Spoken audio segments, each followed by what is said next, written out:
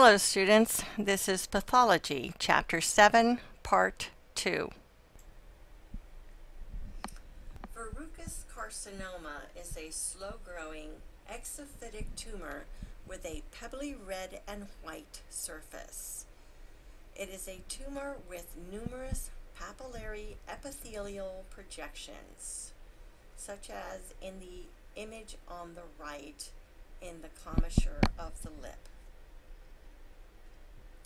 Papillary projections are filled with keratin.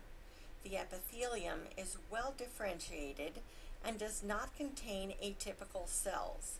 It also exhibits broad-based reedy pegs.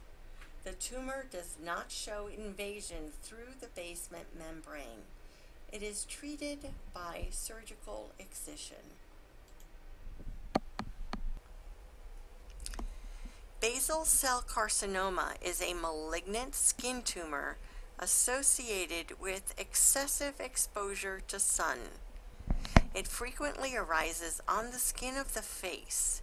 It appears as a non-healing ulcer with characteristic rolled borders. Most cases occur in white adults with no sex predilection. See the image on the right with the black arrow pointing to the basal cell carcinoma next to the corner of the nose.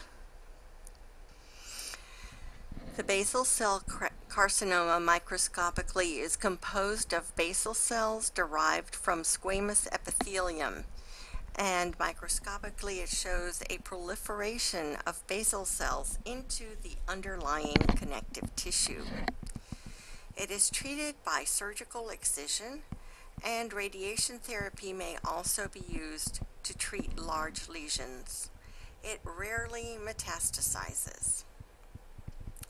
Salivary gland tumors are pleomorphic adenomas, monomorphic adenomas, adenoid cystic carcinomas or cylindroma, and mucoepidermoid carcinoma.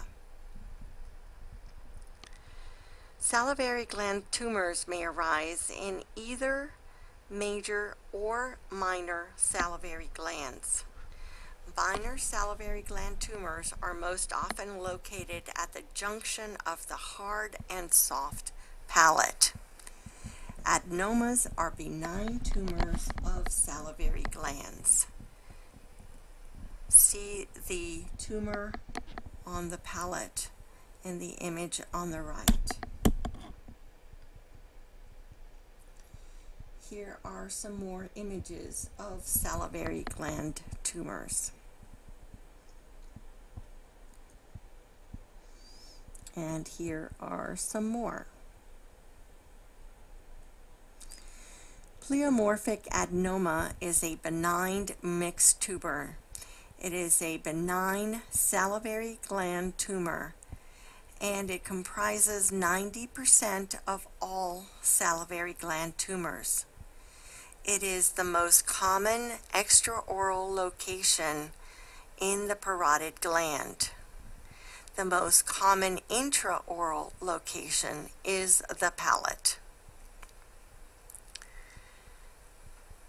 Microscopically, we see an encapsulated tumor composed of tissue that appears to be a mix of both epithelium and connective tissue. Clinically, it appears as a slowly enlarging, non-ulcerated, painless, dome-shaped mass. It is treated with surgical excision.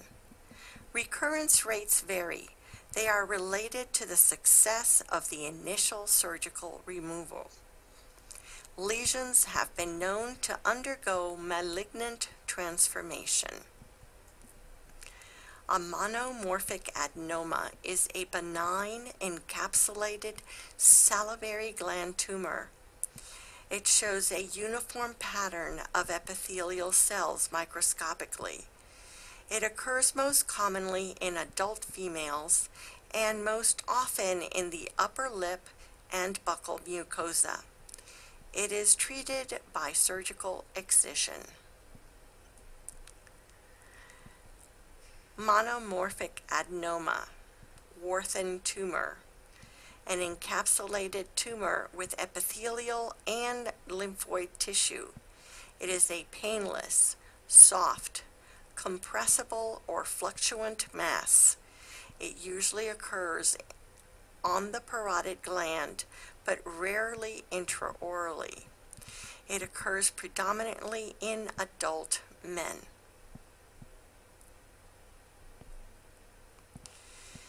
Adenoid cystic carcinoma, or Cylindroma, is a slow-growing malignant tumor of either major or minor salivary gland tissue. It may be ulcerated and painful. The most common site is the parotid gland.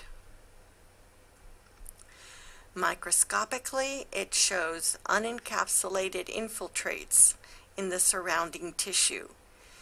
It's small, deeply staining, uniform epithelial cells that resemble Swiss cheese. It is treated with surgical excision. Mucoepidermoid Carcinoma is a malignant salivary gland tumor. It is an unencapsulated, infiltrating tumor. Major gland tumors are most often found in the parotid gland. Minor gland tumors are on the palate. It appears clinically as a slowly enlarging mass or masses. They may occur over a wide age range, but usually occur in adults. It's the most common malignant salivary gland tumor in children and occurs most often in females. It is treated by surgical excision. Other malignant salivary gland tumors include polymorphous low-grade adenocarcinoma, acinic cell adenocarcinoma, and other adenocarcinomas. Odontogenic tumors include epithelial odontogenic tumors, mesenchymal odontogenic tumors, mixed odontogenic tumors, and peripheral odontogenic tumors. See Table 7-4 in your textbook for more information. Odontogenic tumors are derived from tooth-forming tissues. They may be composed of epithelium, mesenchyme, or a combination of both. Most are benign, but rare malignant forms exist. Epithelial odontogenic tumors include Ameloblastoma, Calcifying epithelial odontogenic tumor, Adenomatoid odontogenic tumor, Calcifying odontogenic cyst. Ameloblastoma is a benign, slow-growing, but locally aggressive epithelial odontogenic tumor. It may occur in either the mandible or maxilla, most often in the mandible, in the molar or ramus area. It is unencapsulated and infiltrates into the surrounding tissue. Ameloblastoma is composed of ameloblast-like epithelial cells surrounding areas resembling stellate reticulum. See the image on the right for more information. Radiographically, it shows as a multilocular soap bubble-like or honeycombed radiolucency. It may occur anywhere in the jaws and can occur in association with a dentigerous cyst. It may cause expansion of bone as well. Treatment is with surgical removal, and recurrence is common. Calcifying epithelial odontogenic tumor, or Pindborg tumor, is a benign epithelial odontogenic tumor composed of islands and sheets of polyhedral epithelial cells. Amyloid-like material is seen with calcification within the deposits. It most often affects adults with no sex predilection. The calcifying epithelial odontogenic tumor radiographically shows up as a unilocular or multilocular radiolucency. It occurs most often in the mandible than in the maxilla, and most often in the bicuspid and molar area. It is treated with surgical excision. Adenomatoid odontogenic tumor is an encapsulated benign epithelial odontogenic tumor. 70% occur in females younger than 20 years of age. 70% involve the anterior portion of the jaws. It is more common in the maxilla than in the mandible, and many are associated with impacted teeth. The tumor microscopically is surrounded by a dense, fibrous connective tissue capsule. Consists of duct-like structures, whorls, and large masses of cuboidal and spindle-shaped epithelial cells. Radiographically, it shows up as a well-circumscribed radiolucency that may have some radiopaque areas. It is treated by enucleation.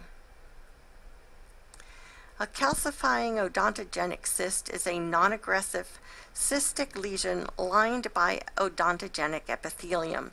It is most commonly seen in individuals under 40 years of age. Radiographically, it shows up as a well-defined lesion that may be either unilocular or multilocular and may also have calcifications. Microscopically, it has an associated characteristic ghost cell keratinization. Ghost cells are round structures with clear centers. It is treated by surgical enucleation and usually does not recur. Mesenchymal odontogenic tumors include Odontogenic Myxoma, central cementifying and ossifying fibromas, and benign cementoblastoma.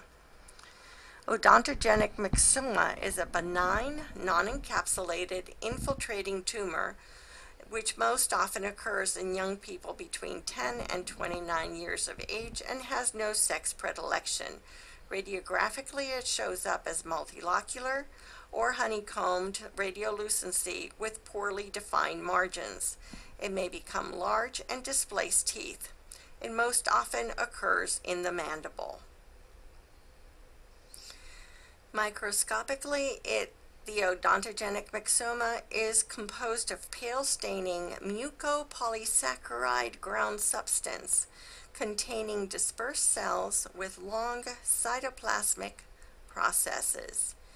It is treated with surgical excision and may recur. This concludes Pathology, Chapter 7, Part 2.